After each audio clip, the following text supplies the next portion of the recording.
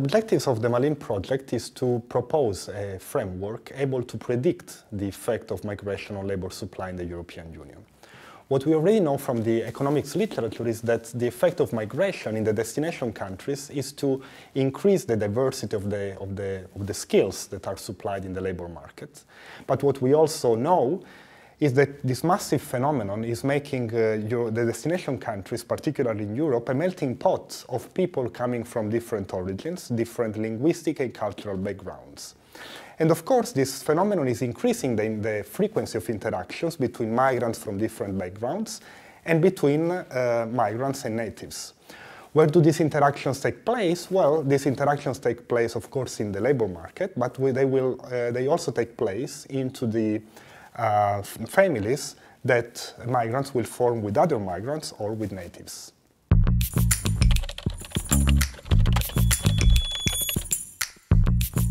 It is true that to value the contribution of migrants to their destination economy, we have to take into account these interactions between migrants and natives on the labor market, but also within families. Why is it the case? Mainly because those interactions are important channels through which migration affects labor supply.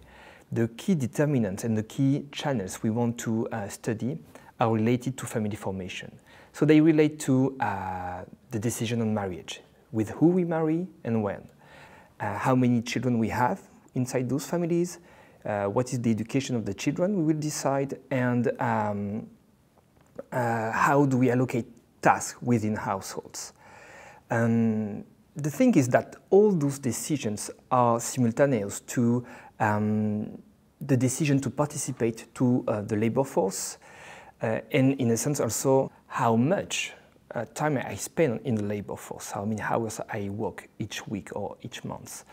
The main originality of MALYNES is to analyze this simultaneity within the context of the recent migration flows to Europe, but also within Europe.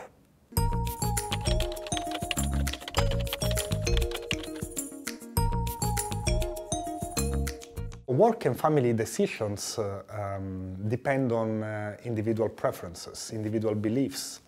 For example, individual preferences for work compared to leisure, individual beliefs regarding gender roles in the society, gender roles in the family or in the labor market, or other values such as altruism, trust, and so on.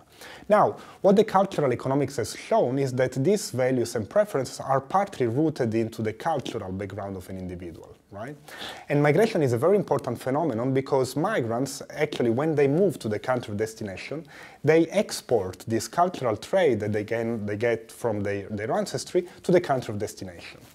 And these cultural traits are going to affect, of course, directly their decision to supply labor, right? But also indirectly the decision to supply labor of natives in the destination country. This is the reason why, if we look at this phenomenon from an aggregate perspective, labor supply decisions that are taken in a completely homogeneous society without migration would be completely different from the decisions that are actually taken in a society in the presence of migration. And this is precisely the point of the MALYNES project, to understand the effect of culture on these aggregate decisions and predict the level of long-term supply of labor in the presence of cultural effects.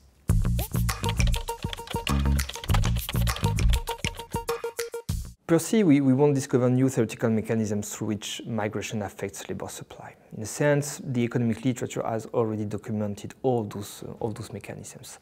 For instance, we know that when a migrant arrives in the destination economy, he or she exports the skills, his or her skills to the economy, and these skills are not necessarily the same as the skills of natives. And so we know that migration enriches the labor supply in the host country.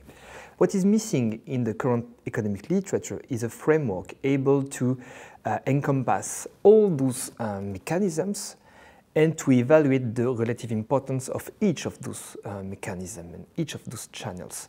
This is exactly what MALYNES propose to do. And by doing so, MALYNES will contribute to make robust predictions about the effect of migration on labor supply in the 5-10 next years, but also in the longer run, like in 50 years from now?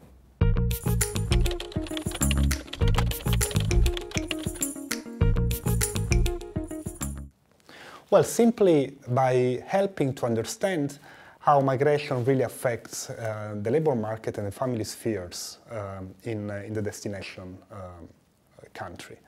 A clear advantage of this is to provide more precise information to policymakers and aid policymakers on such a sensitive issue as migration. In fact, if we look at a common criticism that is leveled to economic analysis on the effect of migration on the labor market is that it kind of neglects the political aspects, family-related aspects, or cultural aspects. These are exactly the aspects that we want to incorporate into the analysis. And this will help to gain some more insight on the contribution of migrants to the destination society and to better evaluate the contribution that migrants can give to the development of the labor market of the destination countries.